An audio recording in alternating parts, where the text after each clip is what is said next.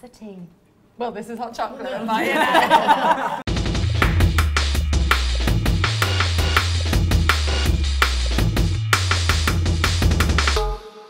Hello guys, welcome to That's the Tea. I'm Nicole Holliday and I'm here with DJ and Dulwich Hamlet footballer Monki, sport journalist Fadumo, and Arsenal and England legend Rachel Yankey with gorgeous Jayla.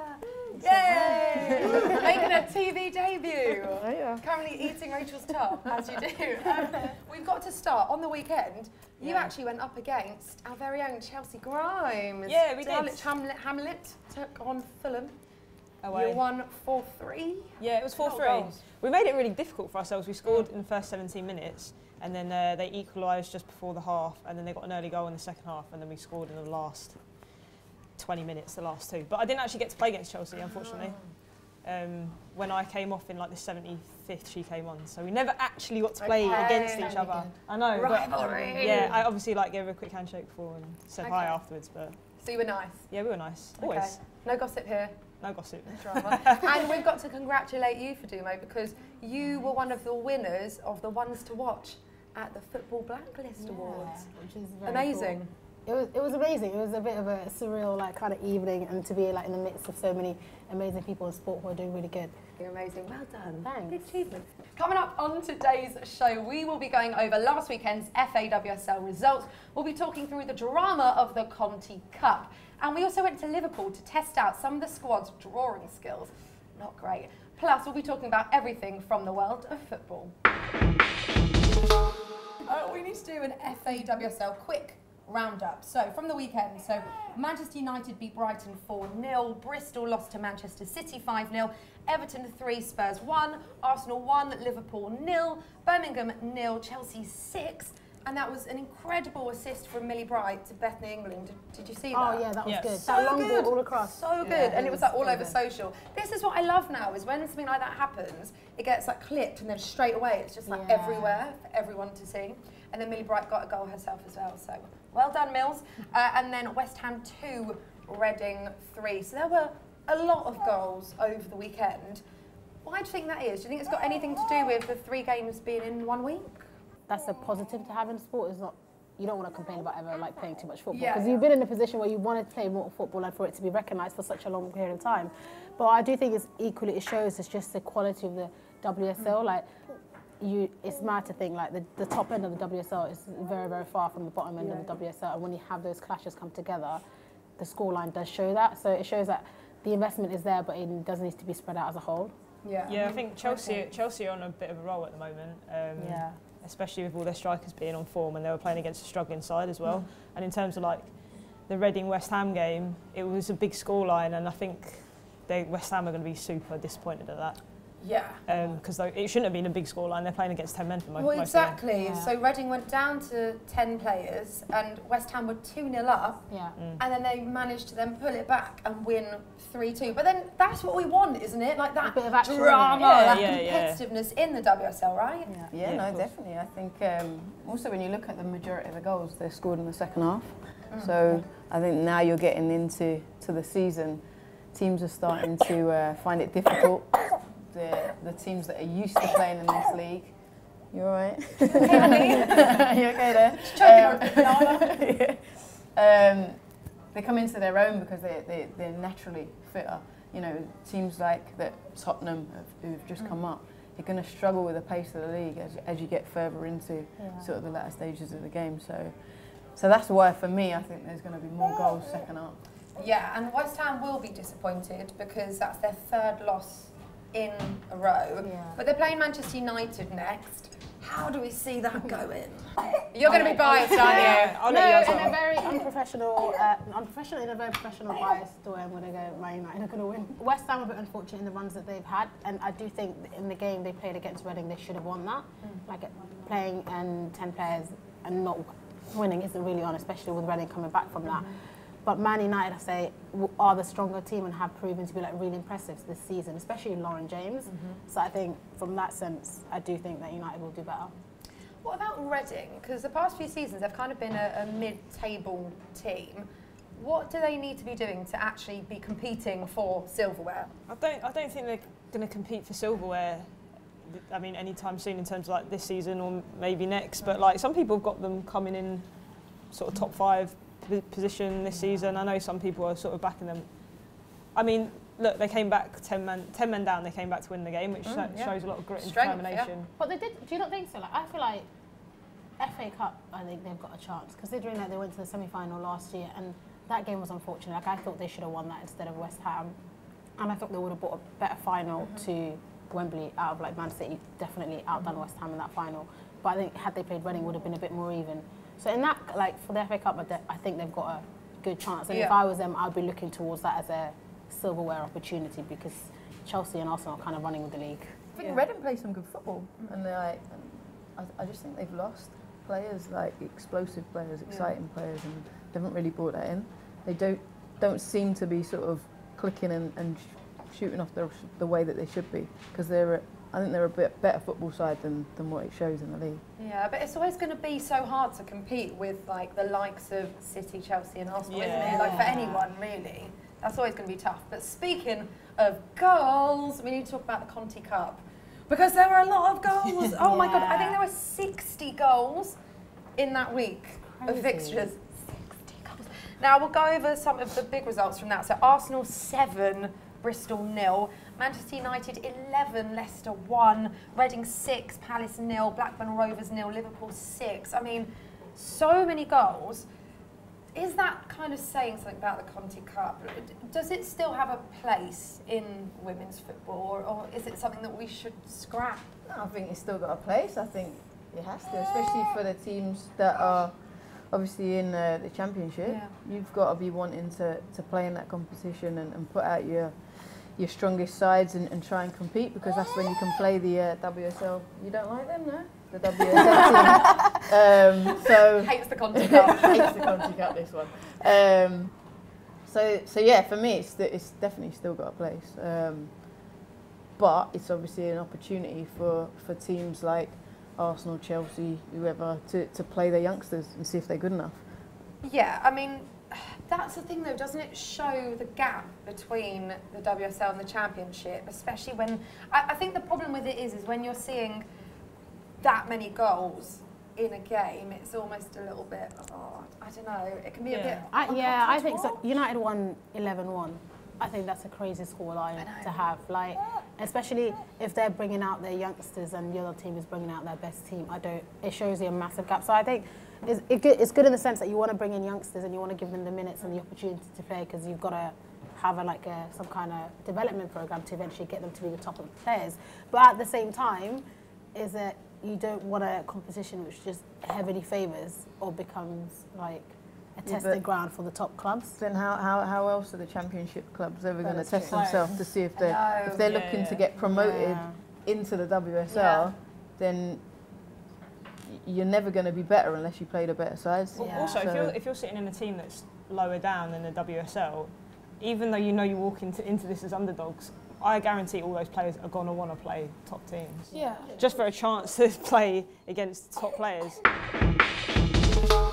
Right, now we all know that Liverpool are struggling massively this season. What's going on? What's going wrong? What's not working for them? What do we think?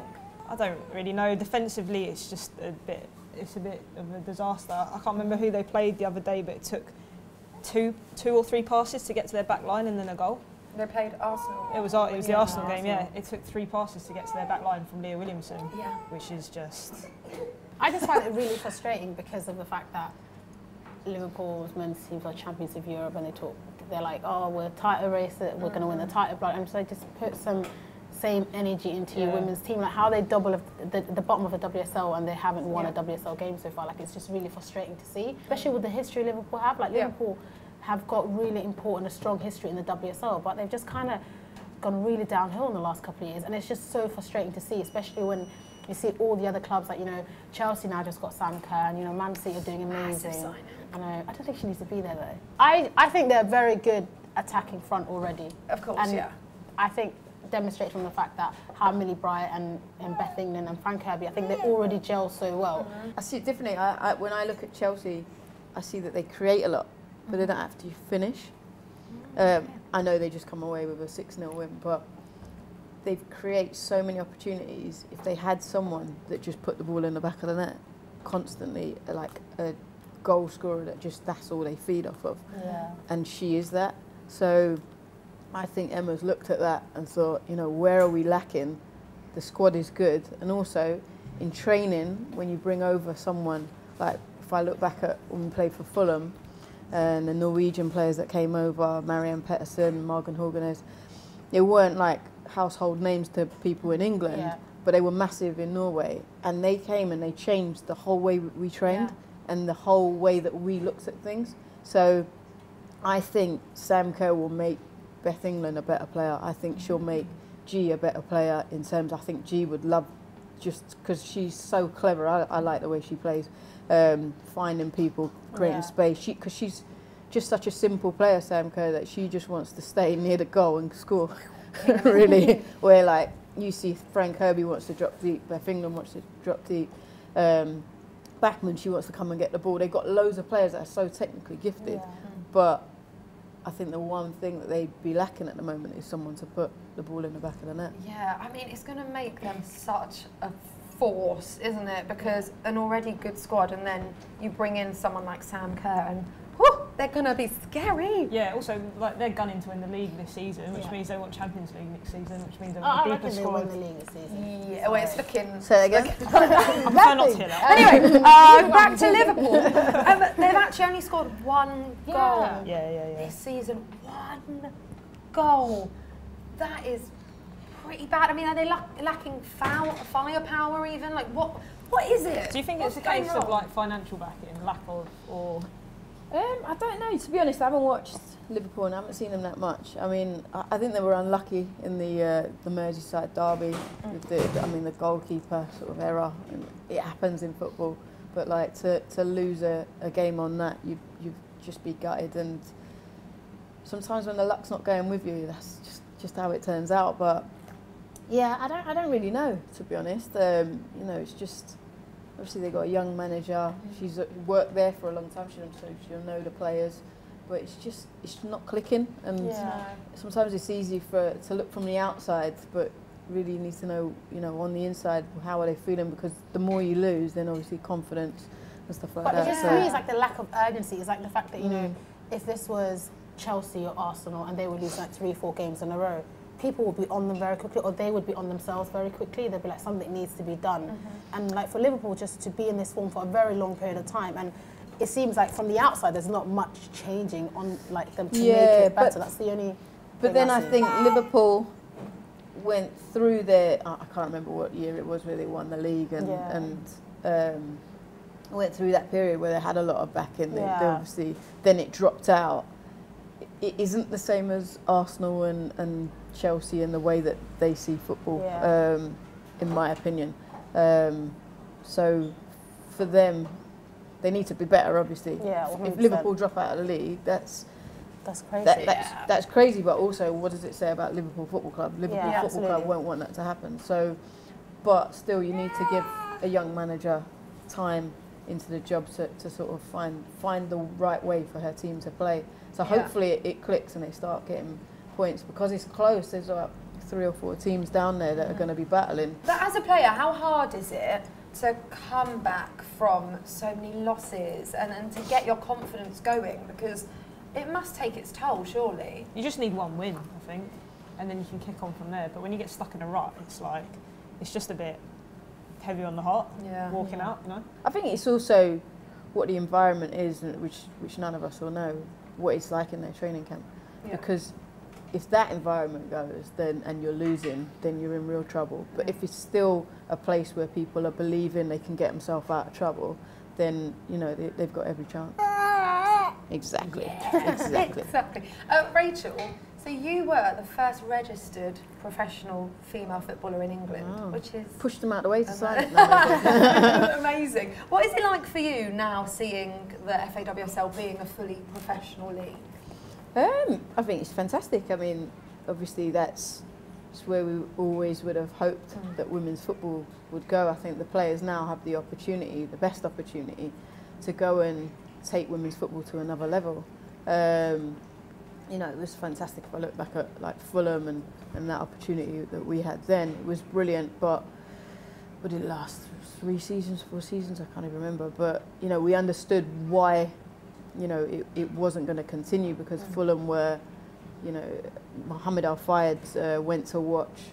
He watched the World Cup in America, I think it was '99, and saw how massive women's football was, and then the talk was that obviously that's not what we call them. We call them the FA.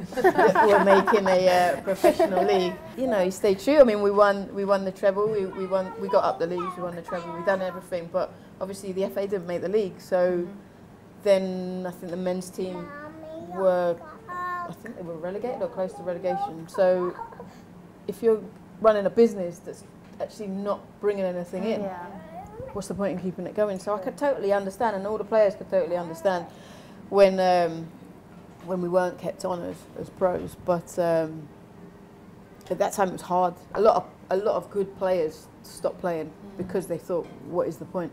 So to now see many years later that it's now fully professional, you know, that is fantastic. But don't you think it's quite weird now that a lot of the younger players and going forward, the future players, they won't kind of know what it was like, because they're just going to know, especially in the WSL, know it as being professional football and that's it. Is that quite weird for you in a way? Well, I suppose that's, I mean, if you look at men's football, it's the same. You don't know, you know, the players that have all gone before us, what they went through, and I suppose that's just the same in women's football. I suppose it's important to make sure we keep reminding people of the history, because of it is a minority sport. Right, Rachel, we're going to do some quick fire questions. Okay. Jayla's like, what are you doing? Why are you singing, you weird woman? Right, League or Champions League? The league. Quick fire, I know, I'm like, I can't do quick fire. You've never met me before. Arsenal or Lionesses? Oh, that's harsh, man. I'm not answering that. Oh! Right, Rapinoe or Bronze? Rapinoe, sorry, Luce. Rachel, that's scandalous. Well, no, so this is an attacker. I like attackers. Okay. Okay. Best player you've ever played with? Marianne Petterson for Norway and Fulham. Who was your hero growing up? Ian Wright. Oh, that's the quickest one, yeah? You know that one. Who was your toughest opponent? Probably Germany. Best career moment? Ooh. Oh, there's been so many. I'm just so talented. I know. Probably that 100 cap. Best goal you've ever scored? I would go for the goal against Birmingham in the Continental Cup final. Why?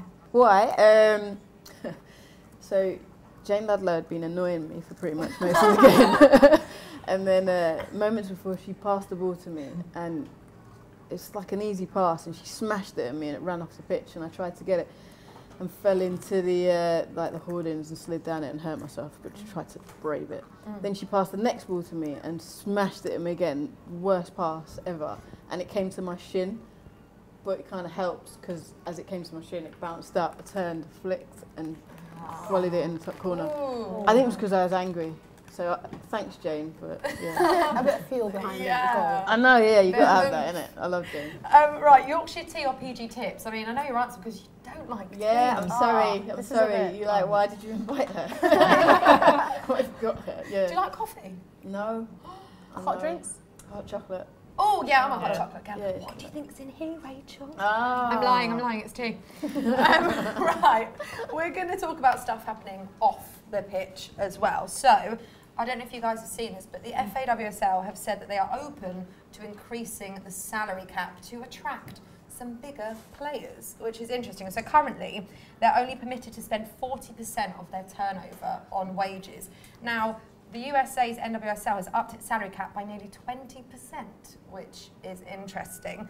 Do you think that having a salary cap in any way kind of halts the progress of women's football here at all? I think just saying you can pay whoever, however much you want, it's not sustainable in the long run, and it puts certain teams at a disadvantage. Like Brighton, for example, wouldn't have the same kind of flexibility in terms of finances as like I don't know, Arsenal or Chelsea would have. So I think there's some level of wisdom behind it because it kind of gives people somewhat of a level playing field. I think there's can see like an argument for and against. I'm with you on sustainability. I think, you know, even when you're looking at playing at, you know, the men's stadiums and you know, the North London derby, 38,000, fantastic.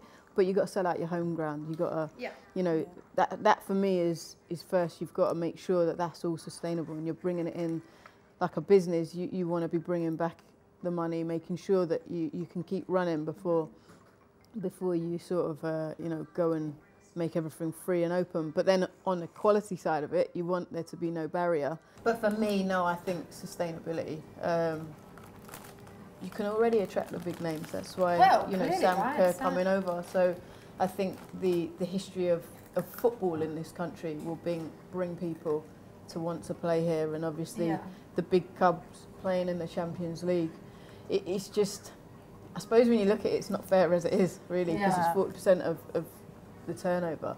Well, Arsenal's turnover compared to Bristol's turnover, you know, I don't know it, but I'm sure they're very different. Surely somewhere like Lyon, their wage bill, surely they're spending a fortune, right? You'd think so when you look at the roster that they have, but I have absolutely no idea. But then Lyon are not equally winning at the same time. So I think if you're spending loads of money and not winning, it'd be a bit of a problem.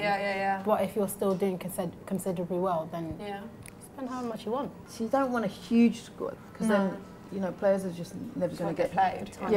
So I think it was, you know, Joe at Arsenal sort of said, you know, we're keeping this squad, can rotate this squad, everybody, because what you don't want is people to not feel valued and not know what it is that they're there for. You know, you're quite clearly a squad player, because then through the camp and the squad, that brings a little, you know, divide between you. So so you want to make sure that there are, you know, everybody's got the best opportunity of performing well in training to be able to get that shirt. But then if you look at the budgets, and you don't want one player on a lot of money and somebody on. That's what I mean. I feel like it'll make teams a bit awkward. Do you know that? But then that happens in men's football, right? Like, I mean, they're on players ridiculous money insane. anyway. So like, if someone's 100,000 a week and everyone's 120, I don't think it matters so much. It only. It's like ego, though, isn't it? It only doesn't matter if you're performing. That is true. If you're on a lot of money and you're not performing. Then but imagine like if you're equally performing, like WSL for example, say you're in Arsenal or Chelsea, and you're earning so and so, and you know like someone who's also on the team but has been bought, for example, say the likes of like Rapinoe or Lucy Bonds came over because there wasn't a cap, and they were getting paid in the regions of like thousands and thousands per month or week.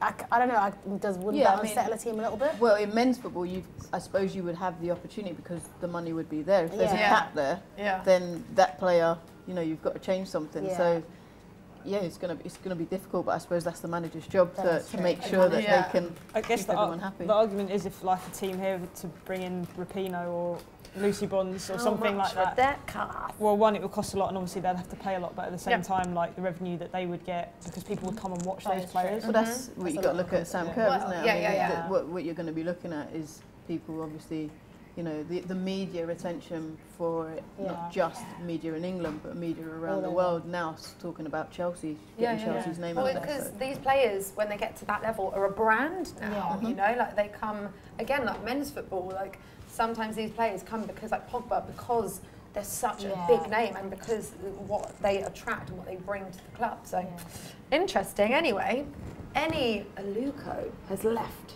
Juventus. So she tweeted, I don't know if you guys saw it, and she said thank you to everyone, the players, the staff, everyone there. But she said, I'll leave Italy with good memories and special achievements for new opportunities, ambitions, and further happiness back in the UK. So what is she doing? What do we think? Is she going to, because she's not retired. That's not her retiring. So is she going to come back here and play football? I don't know. I haven't spoke to her, but I mean, have you not? I was going to say, Rachel Yankey. I said that before you thought that I knew anything. But I would say that if Eni comes back, surely she's only going to want to come back to London. Therefore, you're looking at a London side. I'd be looking at West Ham or Tottenham. That's the only way if I could sort of see it. I can't see her going back to Chelsea. I can't see her going to Arsenal. I think there's more opportunities for her as a person in London. Obviously, she's lived there for so long. She's probably still got a house there. So,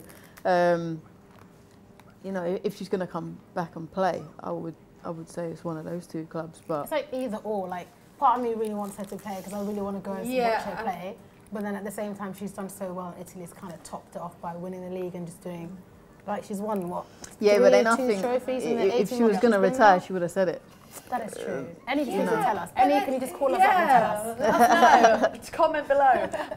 Yeah, I mean, I heard an interview with her the other day, and she was being quite like mysterious about it. And she was kind of saying like, look, I'm coming back, whether it's to play football or work in football. So I'm like, what would she be working? I basically read into this a lot, clearly. Yeah. What would she do? Does that mean media? More media? Do you think she'd go into coaching? Or? Well, that's what I mean. I don't know her personally. So No, I think maybe some sort of governance within the game. I think Eni would be really, really good at.